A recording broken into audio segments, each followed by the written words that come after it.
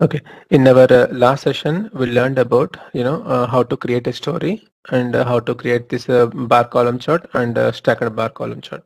And in today's session, we are going to see how to create this combination of column and line chart. Okay, and the combination stacked column and waterfall also. Let's look into it. So what I'm going to do, so currently I am in a story creation and I'm consuming classical story creation. This is so when I go to the data set, so what we can do, so in the classical design by selecting any, for example, amount KPI and the plant. So if I select both, what will happen? SAP here suggests one chart. So I'm copying this bar column chart into my page one. And now go to the design panel. Here we are going to apply comparison chart, going to comparison chart and applying this combination of column and line. What exactly is this combination of column line? Let's look into that one. So the combination chart is a visualization that combines the feature of the bar chart and the line chart. Here it means along with the bar chart we can create one line chart also, means we can show one line. The combination chart displays the data using number of bars or lines, each of which represents a particular category. But there is a disadvantage of this combination chart also. What is it? The combo chart only supports one dimension and therefore cannot be used to include two or more dimensions. It means what exactly it is. So if you go here you see we have an option to define more dimensions. But if you go for more dimensions, it doesn't give you the proper representation. You cannot understand anything out of it. So first let's look into this combination chart, how to create it. Then we will see the multiple dimensions also. So currently this is a bar chart. So when I can add one more KPI here. So I'm adding quantity also. So that means I have now two quantities, amount and quantity. Two KPIs, amount and quantity. So for the plant dimension, but you see because it is both are showing in different way. So what I am going to do now, I am changing it to combination column. Already it is there. So what I am going to say do is this quantity, instead of adding it in the measure, what you can do is on the line axis. If you have two axes, column axis and line axis. So this is column axis, which is amount. Currently it is showing on the column level. It means here in this column, now on the go to the line axis, there select the quantity. So, adding it on the line axis, it will give a different kind of line. You see now one is bar column, another one is line dotted. So this bar is showing the amount KPI and this dot, which is coming in this line format is showing the quantity. So we can compare the, values. So bar column chart is with this bar and line chart mainly used to compare the two different KPIs with respect to one dimension. So when talking about the other one, okay, so what is the other one? Combination stacked column chart. If you go here, so what is happening? If I go here, you see on the left hand side, this is stacked one. So similarly, how we define the stack, here also we can define stack one. So it means I can go to the color combination, add one more dimension here of type material group, for example.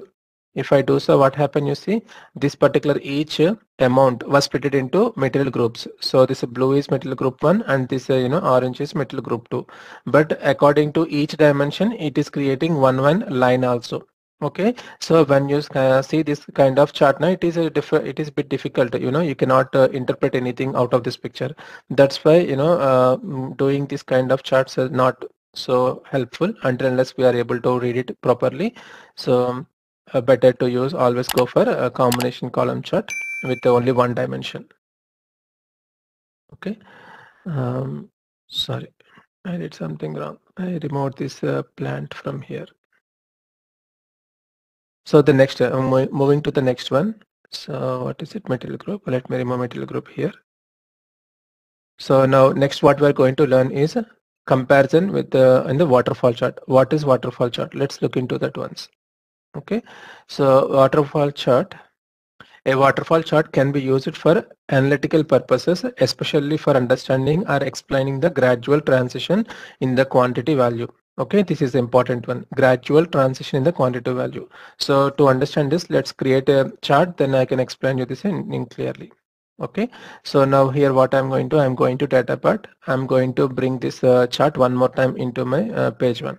Okay, it is not always mandatory to go there and bring here. If you can you can add chart directly here also. Okay, so from where by selecting on this one, from here you can add charts. You see insert chart. So by clicking here, you can insert chart here and then change the type to whatever you want. But what happens if I click on chart from the more options? So here, when I click here, a system proposes different things. Here I can add whatever it is. Okay, this way also we can do it, but to make it simple, I am going from here. So now in this chart, what I am going to do, I am changing this comparison chart of type to waterfall. Okay, so now I am changing the vertical also from horizontal to vertical, orientation. So now I have here like this. Now what I am going to see under the dimensions, it is saying at most 2 dimensions can be used. It means only 2 dimensions you can add here, 1 or 2, not more than that. So now I'm adding one more dimension to show you how exactly waterfall, works here. I am adding middle group here. Okay, so when I add middle group here, what is it, how it is showing? Now let's see. Waterfall. So what we seen in the presentation, a waterfall will show gradual transition in the quantity value. Okay, it means if you see for plant 1, the total quantity amount here is 86. Okay, 0.16, and for plant 2 it is 62.69. So compared to plant 1 to plant 2, it was decreased. So how exactly it was decreased, on what measures? That is nothing but comparison. So if you see here, okay, let's bring it to downside. Maybe then I can expand it more. Okay, or else what I can do, I can apply, filter on the plant dimension instead of showing all plants. Let's take only 2 plants to get a, a smaller chart here. And let's take 3 plants for better. 3 to 4.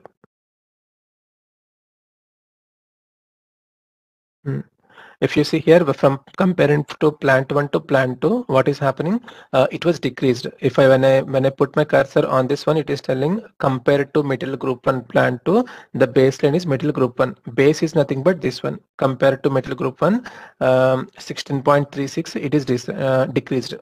Okay, so material group 1 plant 1 compared to plant 1 material group 1 and to plant 2 material, it is was decreased to 16.36, and and material group 2 also decreased up to 7.11.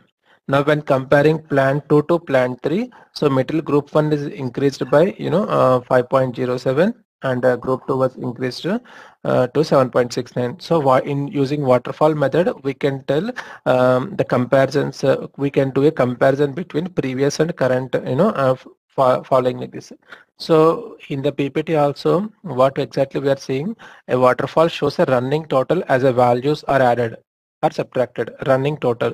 So to get the plant 2 value, if I do summation of all these 3, then I get the plant 2 value. And if I do the summation of from here to here, then I get the plant 3. There is one running totals. Okay, so this is how we represent data using a waterfall representation. Okay, we will continue further topics in next session.